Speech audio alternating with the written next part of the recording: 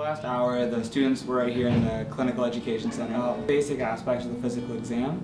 So they learned about taking blood pressure, listening to your heart, lungs, abdomen, physical exam skills like the knee exam, and we even did an actual patient interaction where one of them pretended to be a patient and I showed them what it's like as a medical student to actually interact with patients.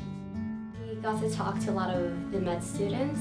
We sat and had lunch with them and we got to ask them a bunch of questions. Like a big thing that I took from it is that a lot of people were asking is it better if I take this class or that class? And a big thing that I heard a lot is more to take what you're passionate about and less what is gonna look better on a resume. Yeah, of course. It makes me feel a lot more comfortable and prepared. I think it's a big step forward in things that I would probably know later on. I did this program 8 years ago and it made an impact on me and it made me continue to seek a career in medicine, so hopefully they'll end up in med school someday.